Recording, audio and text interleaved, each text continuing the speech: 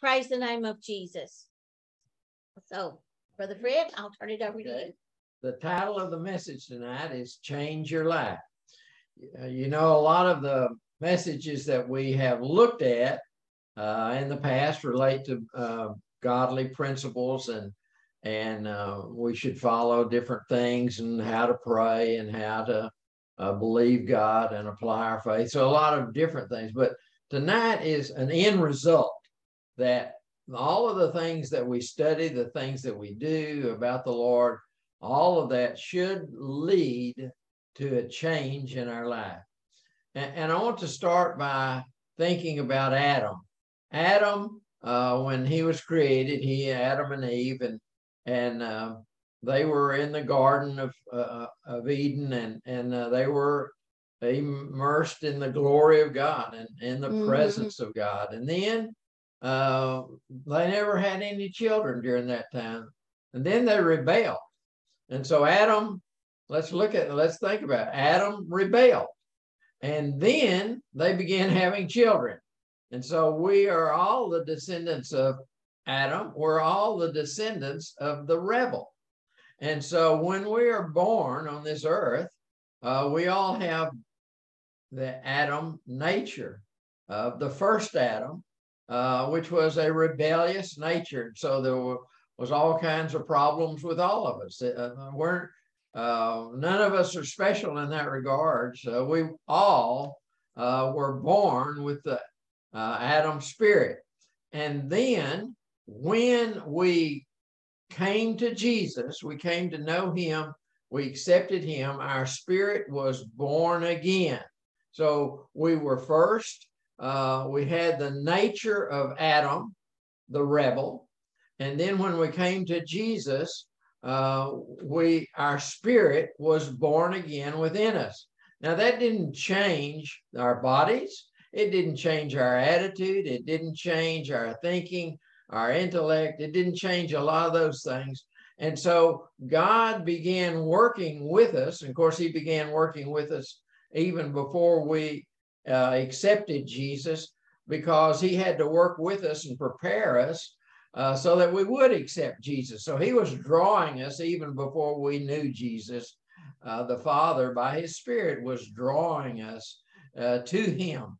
And after that, that's when all of these other changes begin to occur, all of the changes in our life. And so we start in our journey with the Lord when our spirit becomes alive. That's when we become aware of him.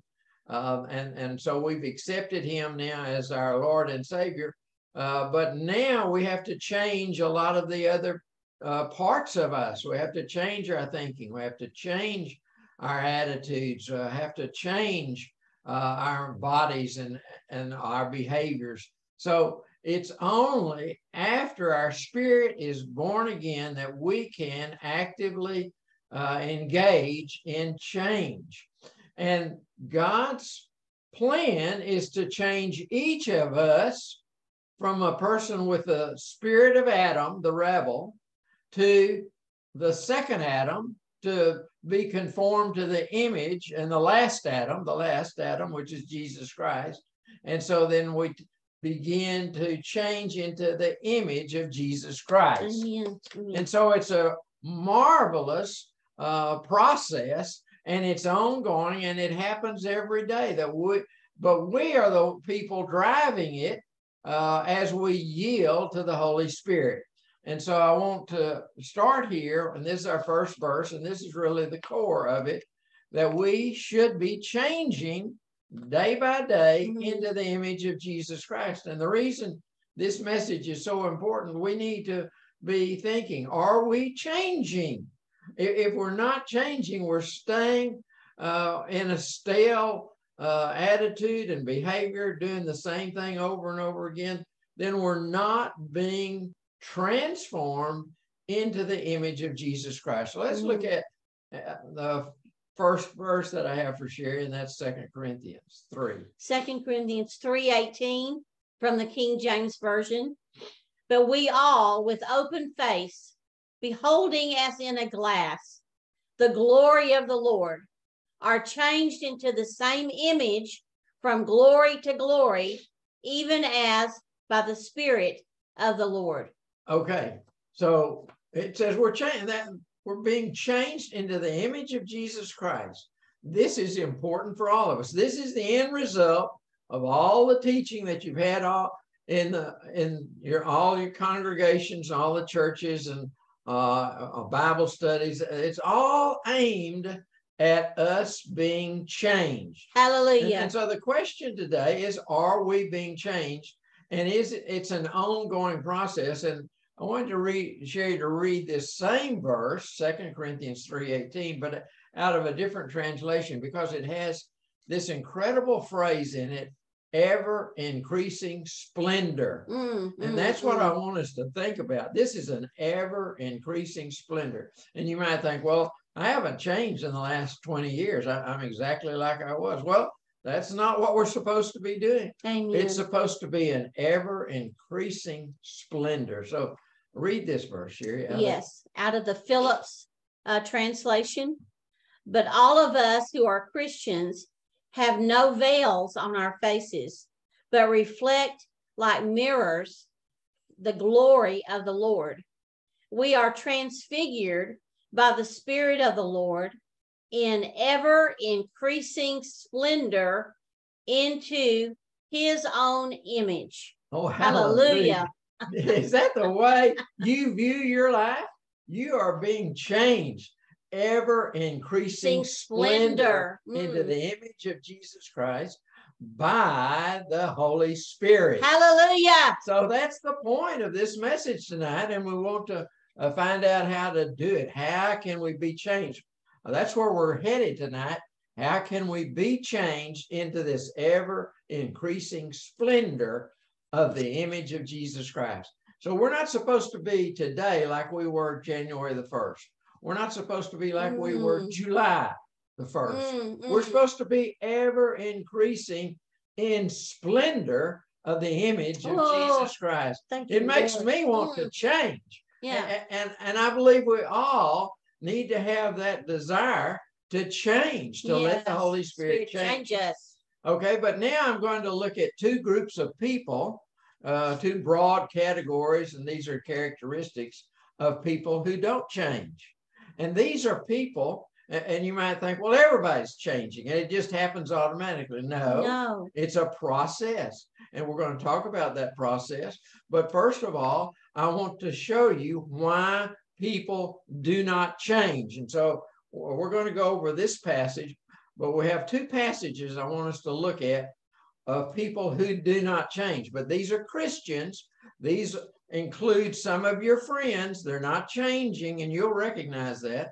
And people even in your surroundings and in your people you come in contact with, many people are not changing. Not ever increasing splendor. Woo! Well, let's look at it. Why do they? This first one, we'll look at why people do not change. Okay, this is 2 Timothy chapter 3, verses 2 through 5. And this is the New American Standard.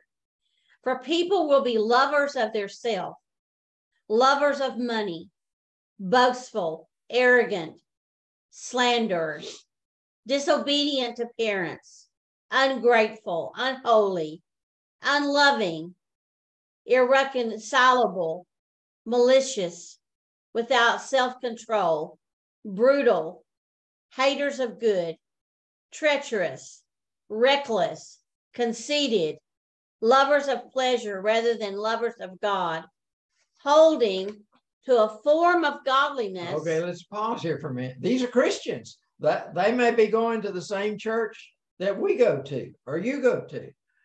So they're Christians. So they're doing things that make them look like Christians on the outside, but they haven't changed.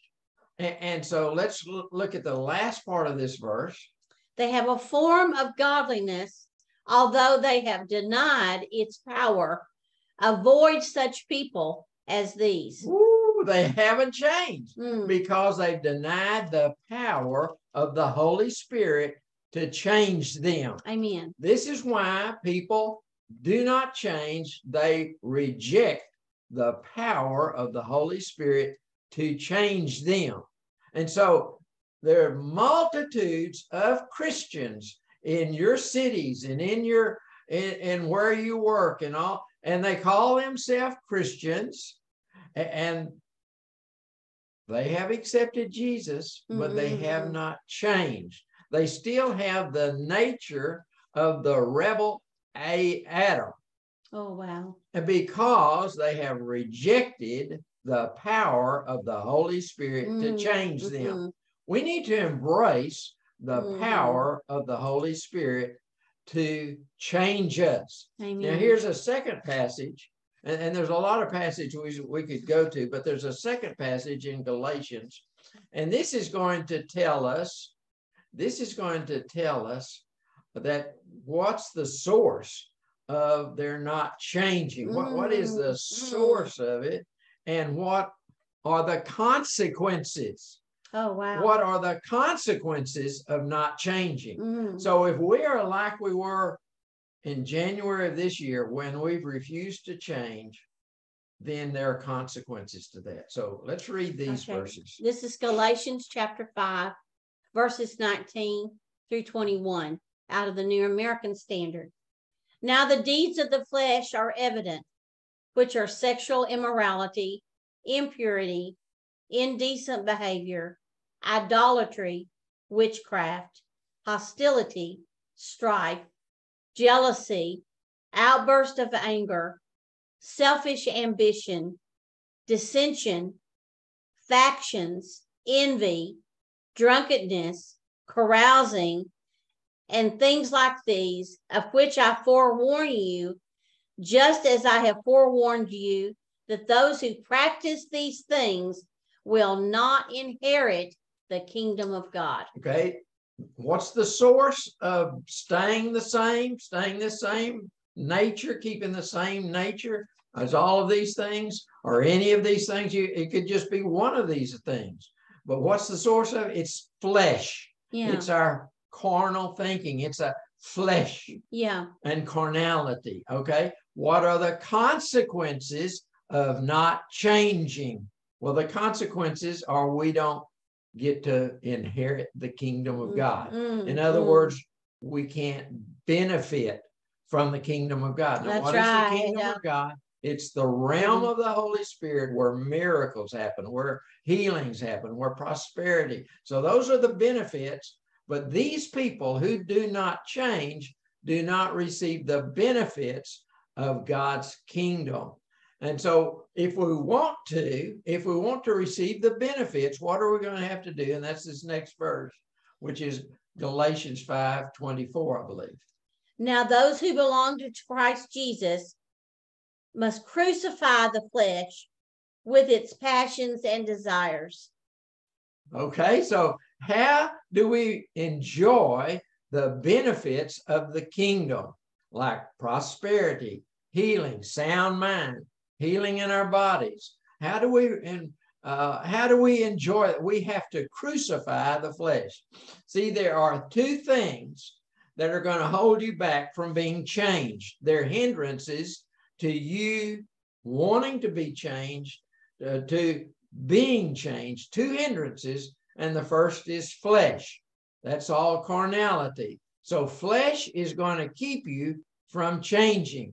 And so what are we going to have to do if we want to inherit the kingdom of God? We have to crucify the flesh. Amen. Amen. Okay. So here are the procedures of how can we change.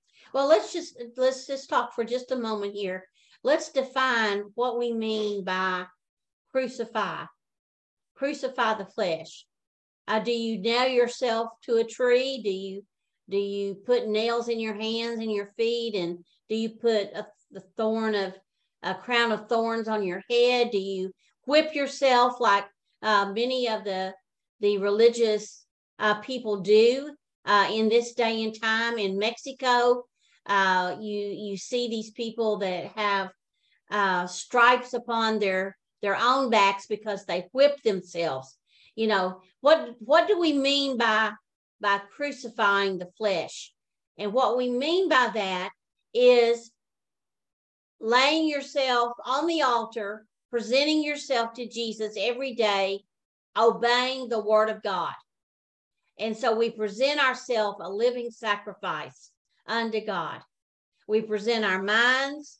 We say, Lord, take my mind. Let my mind be on you today. We say, Lord, take my body. Let it be whole. Let it be healed. I present it to you. That's crucifying the flesh. And so we do it through the Spirit, by the Spirit. So I just wanted to. That's excellent. Excellent. Yeah. So we want to follow the Holy Spirit. So how are we going to change? By following the Holy Spirit. So we ask the Lord what he wants us to do today, where he wants us to go, who he wants us to interact with. Well, what are we supposed to do today? When we follow the Spirit, see, now our flesh is going to want to do fleshly things, carnal things, things to enjoy pleasures more than the pleasures of God. More, okay, so the pleasures of this world. And so if we're doing those kinds of things, that fleshly kinds of things, then we're not following the Spirit. But if we're following the Spirit, we're going to lay down our will and take up God's will and do what he wants and not what we want.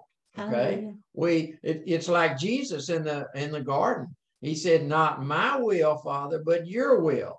And that's what we have to, that's crucifying the flesh when we say, not my will today, but your will, Father. What do you want me to do today? And it's not about me seeking the worldly pleasures. It's not about getting so absorbed in the day-to-day activities, but that I'm going to follow the Lord and do what the Lord wants to do. So that's how we crucify the flesh. Okay, but I said there are really two types of hindrances.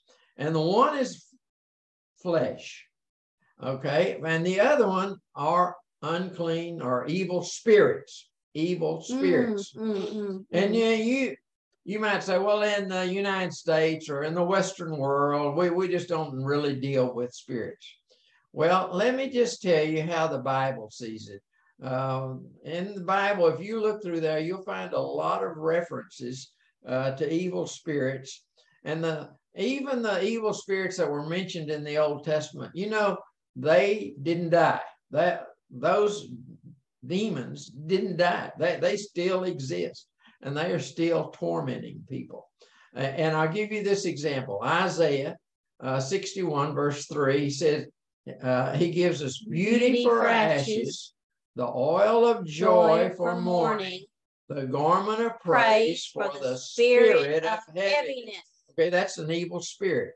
And so if you've had a spirit of heaviness, if you've had oppression or depression coming upon you, or anxiety, if you've had these kinds of things come upon you, then the way to get out of that is Joel 2 verse 32 says, those who call upon the name of the Lord shall be delivered. Yeah. Shall be delivered. And so if demonic spirits are harassing you, then we're going to have to call on the name of Jesus.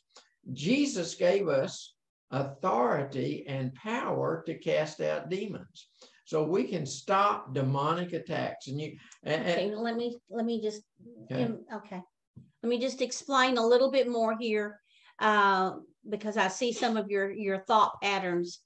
A Christian, someone who has accepted Jesus Christ as their Lord and Savior, cannot be possessed of a devil. They cannot be taken over by an evil spirit, because the evil spirit cannot step over the bloodline into the spirit realm, to the spirit man, into your spirit. And so, but the evil spirits can bring torment to believers. They can bring harassment. They can cause individuals to have anxiety, to worry, to doubt, to be condemned. Those are things that are in the carnal realm, the fleshly realm, and the evil spirit can attack the fleshly realm. See, the evil spirit does not have a body, but he does have a voice. He has words. And when he puts words into your mind, so you can't see him with your natural eye, but when he puts words into your mind, he can cause you to fear. He can cause you to have oppression or depression. Okay, so it's a spirit of heaviness. And how are we delivered from a spirit of heaviness? Call on the name of the Lord Jesus Christ. And put on the garment of praise. But you have to recognize that it's there. Okay, so I'm going to give you just some examples. Let's say, and try to distinguish between a fleshly desire versus a demonic oppression over a person. Okay, because those are the two types of hindrances. We need to recognize them. Now, let's say a person goes and gets drunk. Okay, then that person decides not to drink, to get drunk again. Okay, that was flesh. Flesh caused that person, their flesh, their own flesh, not somebody else, but their own flesh caused them to get drunk. And we're, you know, it says we're not supposed to be drunken, but we're to be filled with the Spirit. Okay, but now if a person gets drunk and becomes an alcoholic, see, that's when the demonic spirits come in there, and because they're compelling and enslaving people to drugs, right, or to alcohol. And so then it may start out with a fleshly desire, a fleshly lust. And so you may be able to control it there. But you cannot control your flesh with your flesh. You have to invite the Spirit to show you what the problem is and how to overcome it. It's by the Spirit that you overcome the flesh. You don't overcome your flesh with the flesh. But if you continue to do a behavior, then that's when the evil spirits come in and begin to harass you and torment you and drive you into areas. So most people who are have addictions, see, most people with addictions, they're demonic influences in those people, and they're driving them there. And you might think, well, it just doesn't exist. But now let me give you examples. Yesterday, I dealt with a woman who was dealing with demonic spirits. Yes. And yesterday, Sherry dealt with a man and woman who were dealing with demonic spirits. Now, these were not just simple influences of demons. These were destroying, death, bringing death to people. And so it goes on all the time. And like I said, yesterday we were dealing, and I'll just give you these two examples that we dealt with, where I dealt with and counseled a woman, and her son, who was in his mid-30s, she said she went and visited him for a week, and sometimes he'd be screaming and yelling at her and cussing her. And she said when that happened, his eyes turned and they looked like snake eyes, black snake eyes. And then when the evil spirit calmed down, then she could see her son's eyes. And then she could ask him, oh, can I hug you? And he would let her hug him. And she said he put his head on her shoulder like he was just a little baby son.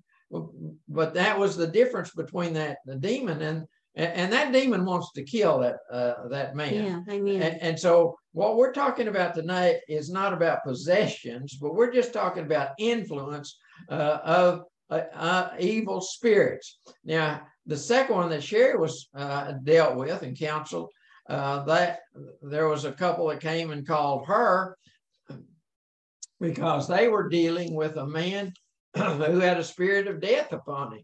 And she told them to go and cast the spirit of death off of him. She was the one that discerned what it was. They knew the problem, but they didn't know what it was. And she said, it's the spirit of death. Go cast it off of him or it's going to kill him. Okay, so these are issues that people deal with every day of their life. Right. And when we came to Jesus, we had the nature of Adam, and we continue to have the nature of Adam until we are changed by the Spirit. Hallelujah. Day by day, we're being changed from glory to glory. It's an ongoing process.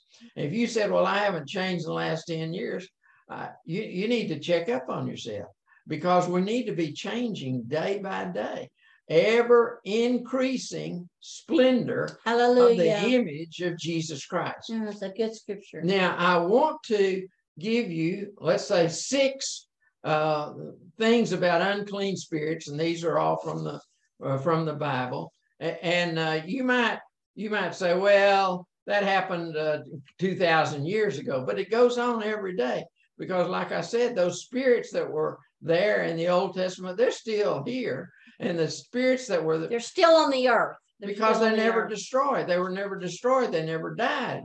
What's going to happen when people come in contact with them? They have to cast them out. Okay, so they're still around, and they don't have bodies. You can't see them with your natural eye, but they have words, and they can plant words in anyone's thoughts. And I have some scriptures I want us to go over, but basically 6 things, 6 things that I think are very important. And the first one, but this is just a taste of what kind of evil spirits that we have to deal with. The first one are seducing spirits, seducing spirits. And this is found in Timothy, and I want Sherry to read this verse. Okay. 1 Timothy 4:1, is it? Yeah. 1 Timothy 4:1. Now the Spirit speaketh expressly that in the latter times some shall depart from the faith, giving heed to seducing spirits and doctrines of devils. Okay, now you might say, well, yeah, but that happened 2,000 years ago. But what did the scripture say? In the latter times. Right now. That's going on now. Yeah. And one of our good friends encountered somebody just a few days ago. He had been a pastor, and now he's rejecting. He came up to her table. She was at the coffee shop, and this man came up to her and debated whether the Bible was even true. Told her that it wasn't true, and he had been a pastor in this city he was a pastor of a congregation, and he has given heed to seducing spirits. Right. Now he's confused. And so that's going on. And it says in the latter days, that's the days we're living in. Okay, so the first type of spirit I want to talk about is a seducing spirit. The next is a tormenting spirit. And this comes from Matthew 18. And people who do not forgive, they're going to be turned over to the tormentors. Who are the tormentors? Oh, wow. They're evil spirits. Now, when do these tormentors, when do they bother you? Well, they may bother you in the night. They're going to just torment you and say, oh, you just don't have enough money. You don't, things are not going right. Your boss is not treating you right. Your wife's not treating your wife. Your husband's not treating you right. That's a tormenting spirit. A tormenting spirit. Well, and let me also share this. I had a lady from Texas call me, and she had been having all of these dreams, and she wanted me to interpret the dreams, and she was thinking that all of these dreams were from the Lord. And as I spoke with her, as I listened to her, the Holy Spirit spoke to me and said, these dreams were not from me. They were tormenting spirits. Tormenting spirits. And when did you talk to her? About 2 days ago. 2 days ago. See, this is going on all the time. People don't realize that there are unclean, evil spirits all around. Okay? Right. Now, there's another one I want to talk about. This is number 3. And that is enslaving spirits. And so I want Sherry to read this verse, because this says we were all there. in Galatians 4, verse 3. 3. And this is the Good News translation.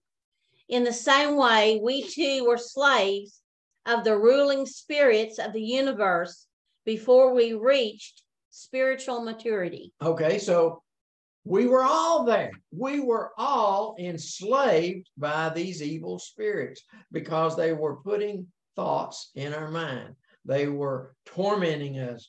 And this is where the addictions come from. These are where people who are addicted, they are enslaved to that stuff. Right. I talked to a woman yesterday. She knew she needed to give up cigarettes because it was a hindrance to her marriage. Her husband did not like her smoking, and she said she knew that, but she wasn't going to give up smoking because that's her fallback position. She would go back to cigarettes whenever she was uncomfortable about an issue. It's like people going back to heroin or cocaine. Okay, so why did she do that? Well, it's because the evil spirits are compelling her, enslaving her to cigarettes, even though it's destroying her marriage and her spiritual life. It's enslaving her, just like that verse said. And you might say, well, that's just that woman. But that scripture said that's all of us, have been enslaved by these evil spirits. Well, let me give another example. And this is our oldest son, who is now free and serving the Lord. But when he was in addiction, those drugs were so enslaving that he would not go on trips with us because he didn't want to leave where his supplier was. And so it was enslaving to him. It enslaved him to the point of not being able to hold a job, not being able to care and take care of his children. And so we know about the enslavement. Okay. Now here's the fourth one I want to talk about. I'm just going to give you 6 different examples, but this the fourth one is unclean spirits. You know, Jesus dealt with a lot of unclean spirits. And it said if you cast them out, then they go and they wander in dry places. And if you don't prepare, they're going to try to come back against you. That's against everybody. Unclean spirits. These are Jesus's words. They're going to try to come back. And when they come back, they always gang up. They get a gang with them and they come, and they're going to be stronger when they come back. So you can deal with them the first time, but you've got to get your heart and mind set on dealing with these things. And so we need to realize there are unclean spirits. Now, if you feel like you've done something and it's made you unclean, it may be a spirit. It may have been an unclean spirit. If you've had some images have come into your mind, or you've had thoughts that have come into your mind and it's caused you to think that you were unclean, it comes from unclean spirits. Right. And so we need to recognize that. That's the purpose of this message, is to recognize where your attacks are coming against you, because what? You're supposed to be changed in an ever increasing splendor of the image of Jesus Christ. And do you feel like you're there? I don't feel like I'm there yet, but that's where I want to be. That's where I want to be. Ever increasing splendor of the image of Jesus Christ. Now, here's the 5th example I want to give you, and that is sickness, tiredness, death. All of those things come from unclean spirits, because Acts 10, verse 38 says how God anointed Jesus with the Holy Ghost and power, who went about doing good and healing all that were oppressed of the devil. So where does sickness come from?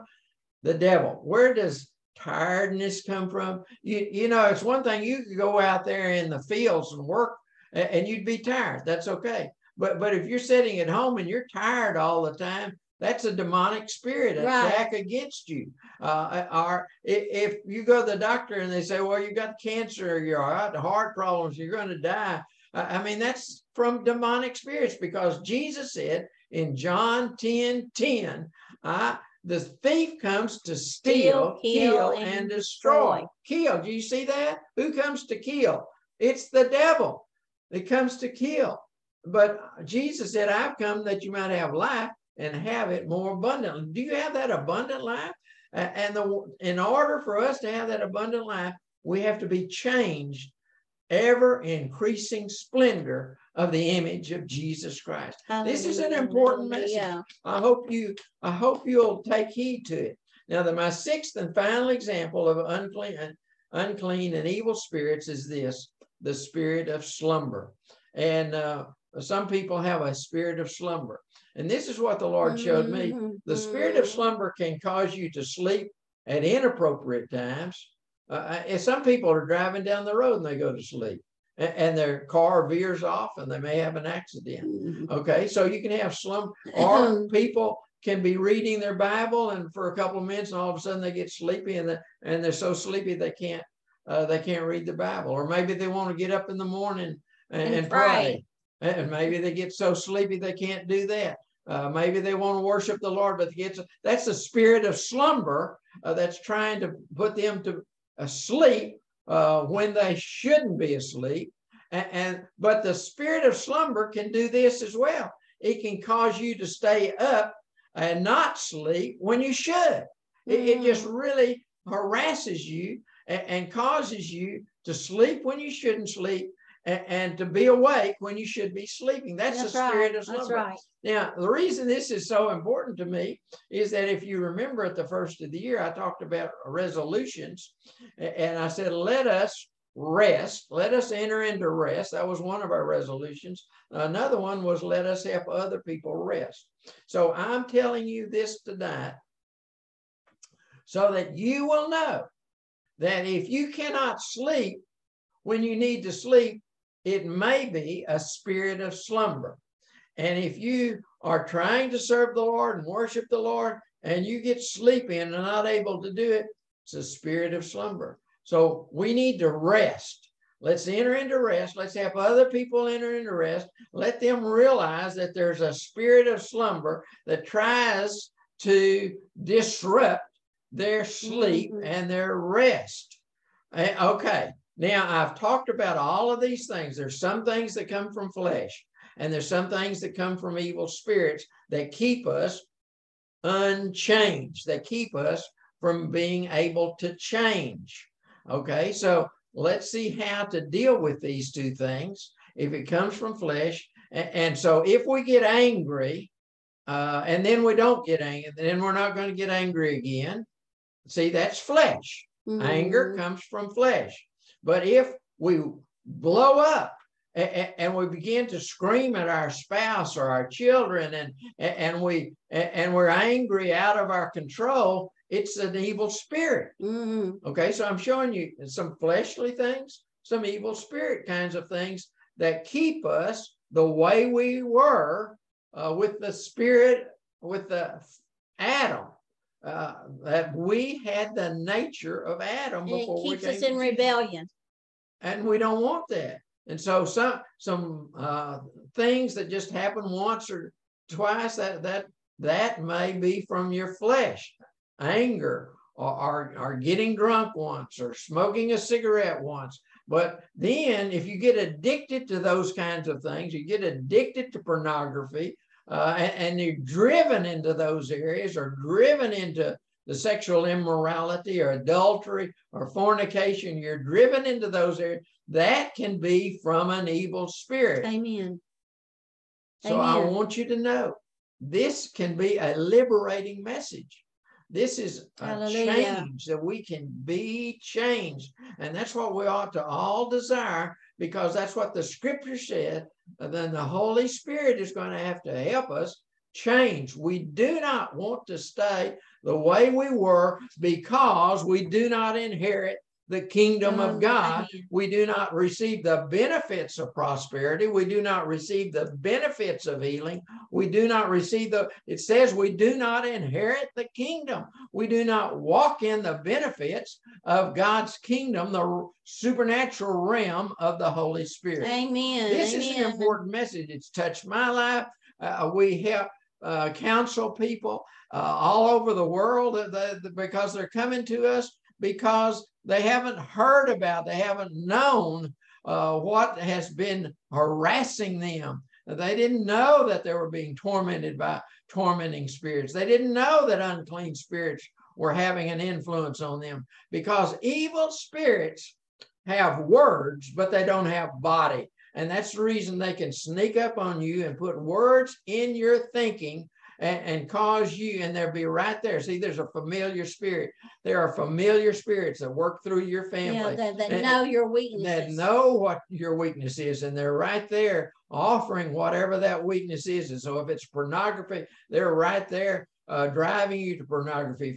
If it's cigarettes, they're right there driving the familiar spirits. They're there driving you in those directions. If you're prone to have oppression or fear, I mean, those familiar spirits are there attacking you all the time, trying to put those thoughts in. Well, it's fearful. I'm not going to have enough money.